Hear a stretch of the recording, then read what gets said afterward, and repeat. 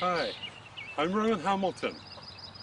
I'd like to welcome you to the Trans Research Lab's outdoor laboratory up here in the Pacific Northwest. We're talking about pain and the treatment of pain. For the last 200 years there have really only been two treatments used in pain. Opiates, coming from the opium poppy, which include morphine, heroin, which was originally a medicinal drug, codeine, and that forms the basis of most of the acute and long-term intense chronic pain relief. The second group are the salicylates. These are non-steroidal anti-inflammatories based largely around aspirin drugs. And aspirin is not a synthetic drug in its origins.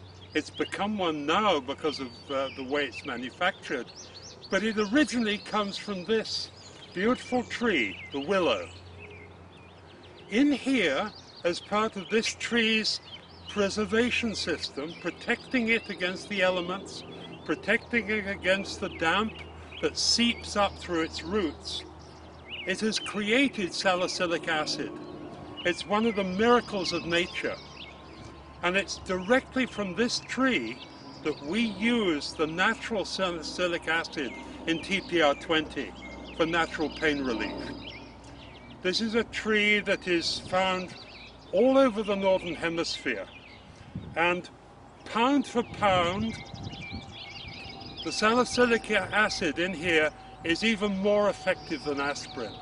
So using it, you get, because it's a natural compound, you don't get side effects. So there are none of the problems of non-steroidal anti-inflammatories and all of the benefits of natural aspirin here from this beautiful willow. Thank you.